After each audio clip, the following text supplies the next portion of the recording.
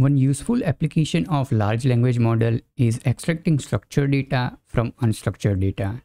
You can get an LLM to read natural language, identify semantically important details such as names, dates, addresses, and figures, and return them in a consistent structure format regardless of the source format. This can be especially useful when you have unstructured source material like chat logs, server logs, and conversation transcripts.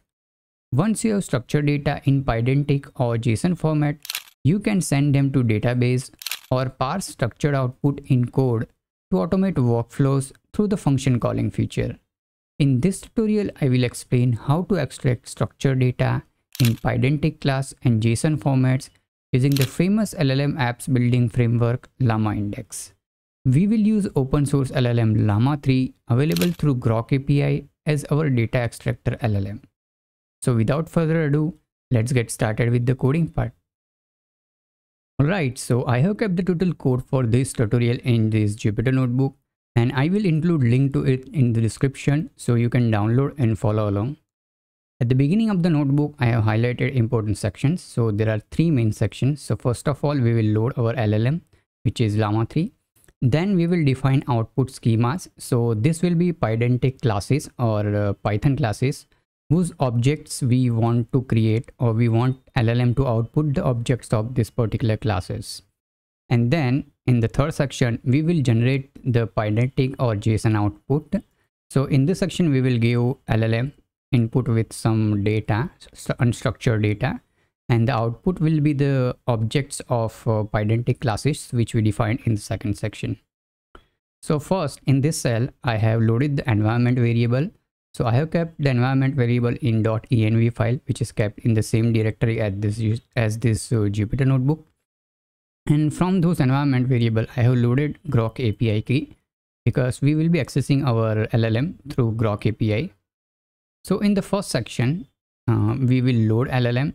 Now, as I said, we will use Groq to access our LLM. So if you don't have account on Groq, then you need to log into this console.groq.com. And there is a section called API key from where you can create API key. Currently, Groq provides these models for free, and because they are free, that's why there is a limit on requests per minute, which is mostly 30 requests per minute. And recently they added these two new models, which are specifically fine-tuned for tool use or function calling. Now, in order to use Groq with LlamaIndex, you will need to install this supporting package LlamaIndex LLMs Groq. So do install that. Now, in order to load LLM, our Groq LLM, we will need to import Groq class from LlamaIndex LLMs.groq. And over there, we need to provide the name of the model. So this is the name of the model Llama-3 8 billion version, and 8192 is the context size of that LLM. API key is the Groq API key which we loaded earlier, and temperature I have set to 0.0 because I want the LLM to be deterministic. If the temperature is above 0, then it will be non-deterministic. It will generate different output. But in our case, we want to generate structured output. So that's why I have set temperature to 0. Once you have loaded LLM, you can call it through complete method where you can provide any query. So I have asked, hello, how are you? And this is the complete response object where text attribute has the response from the LLM. So it's saying, hello, I'm just an AI, and how can I assist you today? So that's how you can load LLM. Next, I have defined the classes of whose object we want to create through our unstructured data.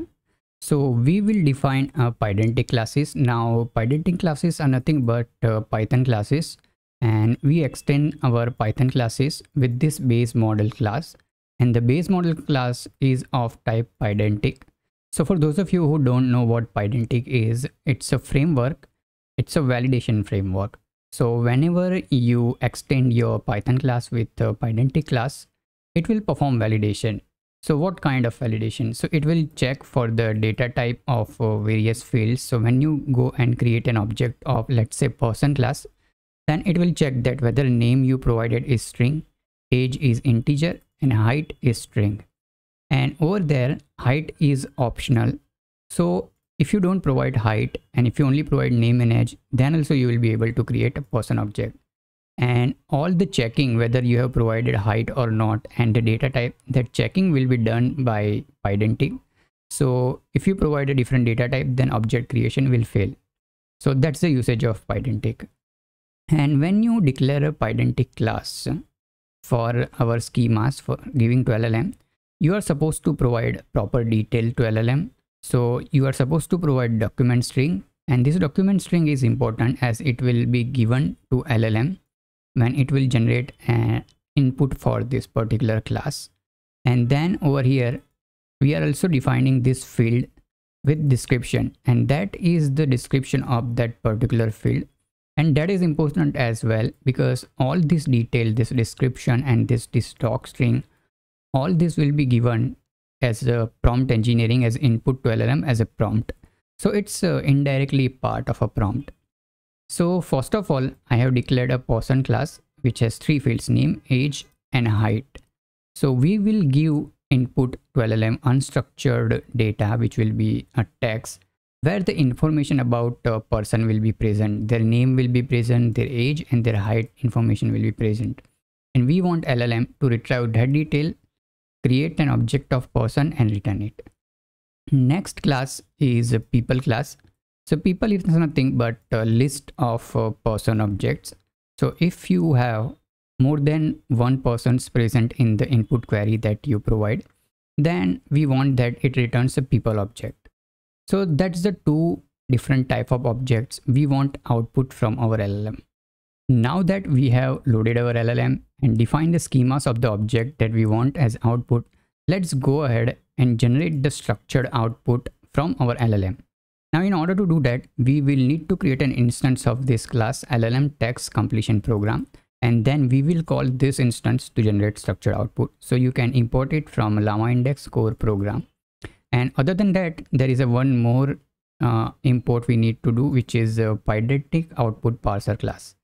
So generally LLM will generate JSON as output, and that JSON will be given to this Pydantic output parser, and based on the input to the class, it will create an object of that class. So in order to create an instance of LLM text completion program, we will call the from defaults method on it. Over there we need to provide LLM, which is Llama-3 our LLM, and then we need to provide prompt template through which we will provide our input data, and we also need to provide the output parser, and that I have provided output parser Pydantic output parser. So I have created an object of that class and given it as input person class. So that's how it will create an instance of person class. Now this is the first way of creating this parser. If you don't want to include this output parser, then you can comment it, and you can also include only output class as person, and it will work exactly same way as using Pydantic output parser. And prompt template is quite simple. So the prompt template is that you are an expert data parser, parse the data from user query, and if you don't know any field, then set it to none.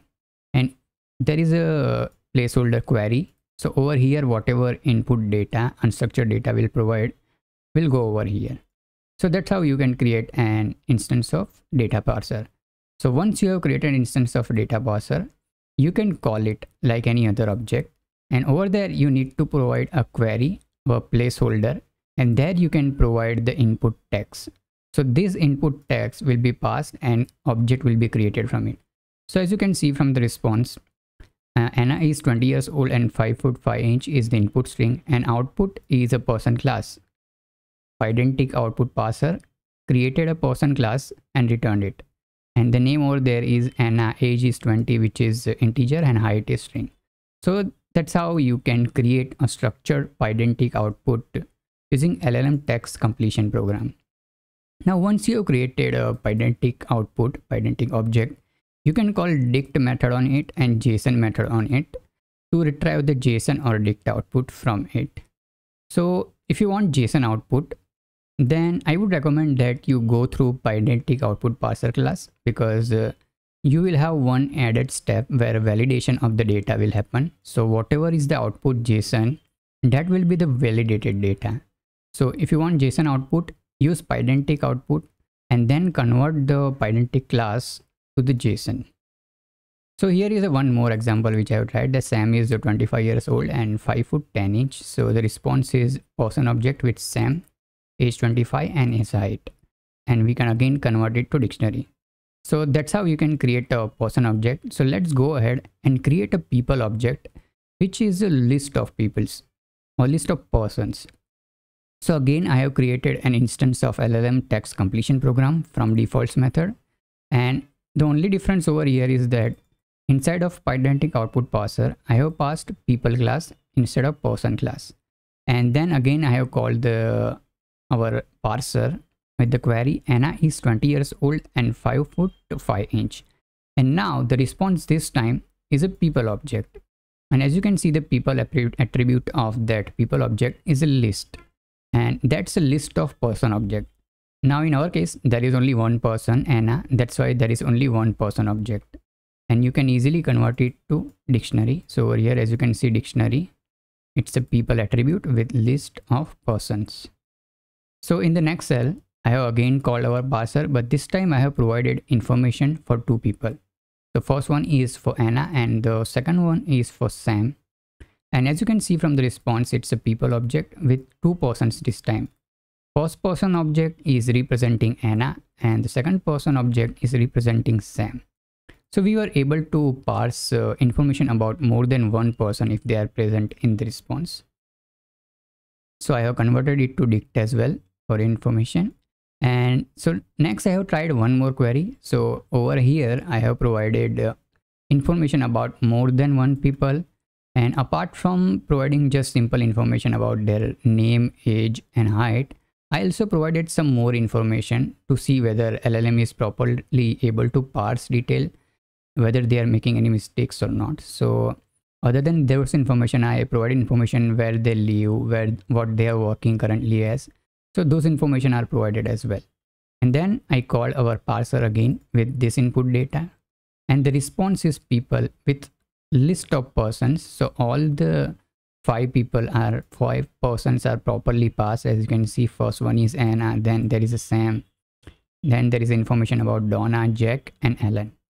So it's that simple, as you can see, to parse data using LLM and output structured data by Pydantic output from LLM. So next cell, I have again created it to dictionary.